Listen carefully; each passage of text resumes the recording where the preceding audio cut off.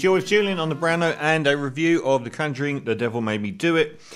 I don't really rate The Conjuring series. I didn't give the first film a particularly good review, but I did really like the second. I thought that was a much better film. Part of the reason is that I really hate the leads, Patrick Wilson and Vera Farmiga. Vera Farmiga is someone that I kind of fell for a bit in The Departed, and also Up in the Air. She was really good in that, but most of the times I've seen her, she's a bit like Maggie Gyllenhaal. She just doesn't quite do it for me. Not convinced about her acting abilities, to be honest.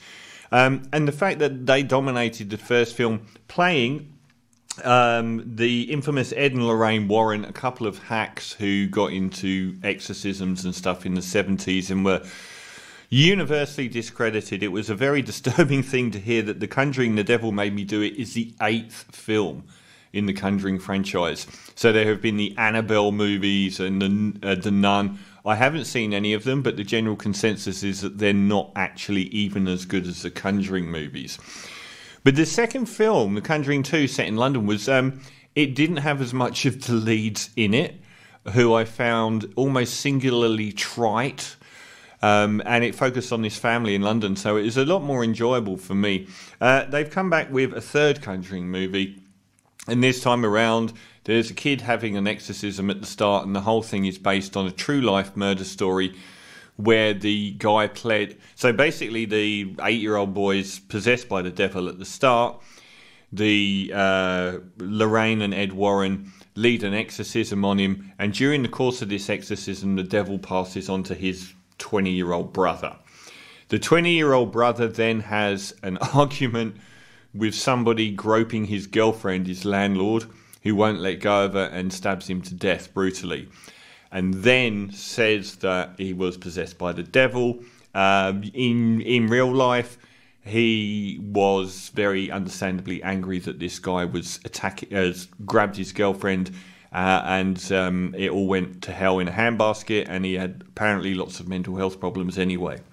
But the whole film is framed around making his defence that he was possessed by the devil, which happened, and he got 20 years. Well, no, he didn't. He didn't actually get 20 years. He got first-degree manslaughter in real life, and that was a potential 20 years he could have served. He ended up serving about 5 years, which is a pretty, for stabbing someone 20 times, is a reasonable let-off. But he certainly didn't get off because the devil, I mean, the fact that he was a previously blameless kid probably went a long way to that. So the rest of the movie follows the fact that they're trying to find evidence of what happened in the original kid, with the original kid, and they find that this house had a goat skull, rather nice looking ornament. I wouldn't mind that in my home, underneath the house, and that somebody has tried to possess the kids, and they try and find out what's been going on.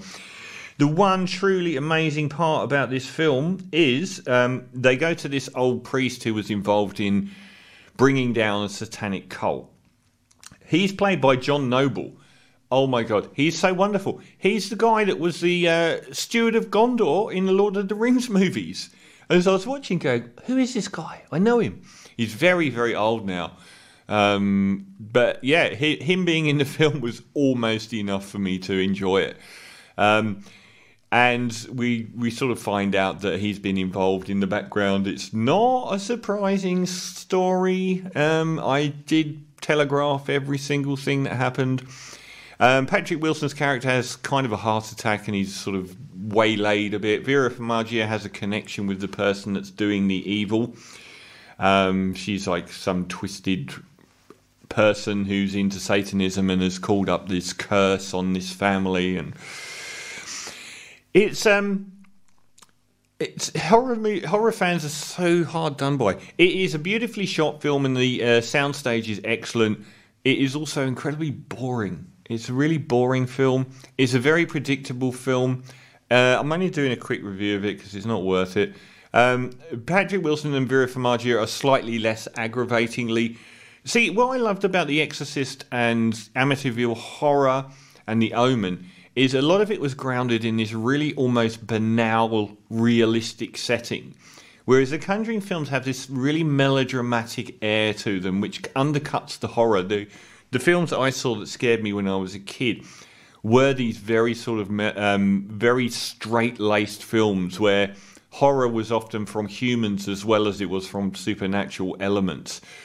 So I think that undercuts everything, but there's so little imagination on display here. It's not as much a reliance on jump scares as some of the previous installments. I do feel, however, that I think the longer intense scenes of sort of devilly stuff is a bit better, but there is nothing that's imaginative. There's no sort of monster or sequence where you really feel like there's a great deal of imagination going on here. It's a really quite a boring film. It looks nice. The characters themselves are as almost the same level as Seventh Heaven, if you can imagine that, or A Little House on the Prairie.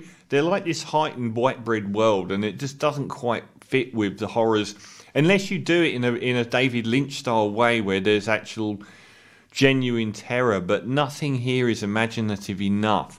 It's just worth a once through because it's really well made, and there are some longer intense sequences which should kind of get it over the line. But I'm going to give The Conjuring, The Devil Made Me Do It probably the weakest of the three, a 5.5 out of 10.